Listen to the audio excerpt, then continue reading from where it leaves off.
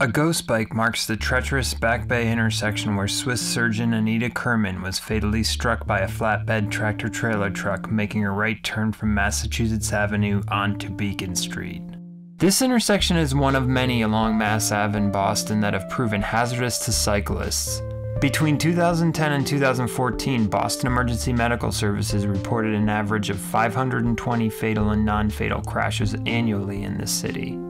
In response to these disturbing statistics and Dr. Kerman's death, the city is taking measures to improve cyclist safety. At the Beacon and Mass Ave intersection, a separate bike lane has been constructed for cyclists traveling southbound over the Harvard Bridge from Cambridge to Boston.